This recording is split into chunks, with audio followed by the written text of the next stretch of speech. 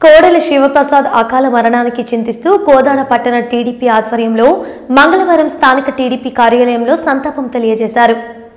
ఈ కార్యక్రమంలో కోదాడ పట్టణ టీడీపీ అధ్యక్షులు ఓరుకంటి ప్రభాకర్, సూర్యం కృష్ణరావు, వెంకటేశ్వరరావు, తొండపు సతీష్, టీడీపీ నాయకులు, కార్యకర్తలు పాల్గొన్నారు. ప్రత్యక్షంగాని పరోక్షంగాని వైఎస్ఆర్సీపీ పార్టీయే కారణమని చెప్తున్నా.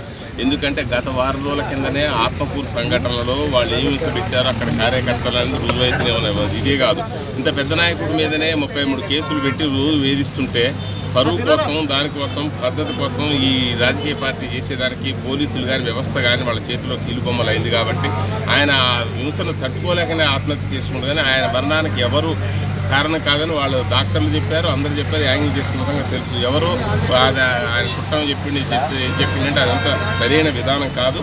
పబ్లిక్ ప్రజలు దాదాపు పెద్ద నాయకుడు 2 రాష్ట్రాలకు, అలాంటి నాయకుడికి జరిగింది ఎందుకు జరిగిందంత ధైర్యవంతుడు అనేదే ఆలోచిస్తుండే తప్ప కానీ వీళ్ళు చేశారు వాళ్ళు చేశారు అనే విధానం తప్పుడు.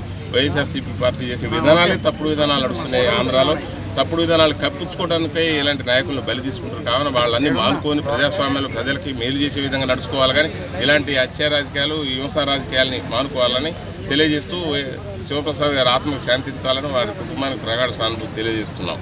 ఉన్న తెలుగుదేశం పార్టీలోనే మంత్రిగా ఉంటూ చురుకైన పాత్రను పోషించినటువంటి వ్యక్తి కోడెల శివప్రసాద్ గారు. ఆ రోజుల్లో ఉమ్మడిగా ఉన్నప్పుడు కూడా అటు ఎన్టీ రామారావు కానీ, మన యొక్క చంద్రబాబు గారు జాతీయ స్థాయి అధ్యక్షులు మరి శివప్రసాద్ గారు ఆయనతో కూడా చురుకుగా పనిచేసుకుంటూ, విడిపోయిన రాష్ట్రమైనా కూడా ప్రతి ఒక్కళ్ళకి కూడా ఇక్కడ అభిమానం.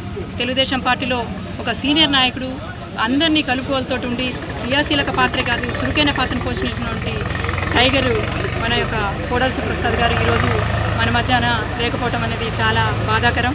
దానికి సంబంధించినంత వరకు మీరందరూ ఆలోచించాల్సిన విషయం ఏంటంటే, ఏ చిన్న కేసులు వచ్చినా కూడా ఇలా ప్రజాస్వామ్యంలో ఎన్నో రకాల ఇబ్బందులు వస్తున్నా కూడా ఇది రాజకీయానికి విరుద్ధంగా వైఎస్ఆర్సీపీ వాళ్ళు ఏ రోజుకి ఆ రోజు 3 నెలల నుంచి అతనికి ఆరోగ్యం బాగాలేకపోయినా కూడా ఎన్ని రకాలుగా ఇబ్బంది పెట్టి మరి వాళ్ళకి దిగజారినతనాన్ని చూపించుకునే వైఎస్ఆర్సీపీ ఈరోజు ఇలాంటి పద్ధతి చేయడం అనేది ఖండిస్తూ ఉన్నాం.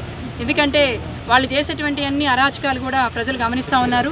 ఇలా 2 రాష్ట్రాలు కూడా ఎప్పుడు కూడా అభిమానంగా ఉన్నటువంటి కోడెల శివప్రసాద్ గారికి పూర్తిగా ఈ ఏరియా కోదాడ, హుజూర్నగర్ నుంచి పెద్ద ఎత్తున వచ్చినటువంటి అందరు నాయకులు, కార్యకర్తలు కూడా ఇలా మరి హైదరాబాద్ నుంచి బయలుదేరినటువంటి మన కోడెల శివప్రసాద్ గారి ఆ యొక్క పార్థివ దేవాన్ని మరి అందరూ కూడా సందర్శించి ఈరోజు పెద్ద ఎత్తున కూడా ఆయనకి నివాళులు అర్పించాలనే ఉద్దేశంతో హుజూర్నగర్, కోదాడ చుట్టుపక్కల ఉన్నటువంటి వాళ్ళందరూ కూడా అభిమానంగా చంద్రబాబు గారిని పలకరించి అదేవిధంగా మరి కోడెల శివప్రసాద్ గారికి సంతాపం వ్యక్తం చేయాలనే ఉద్దేశంతో వచ్చినందుకు అందరికీ ధన్యవాదాలు తెలియజేస్తూ సెలవు.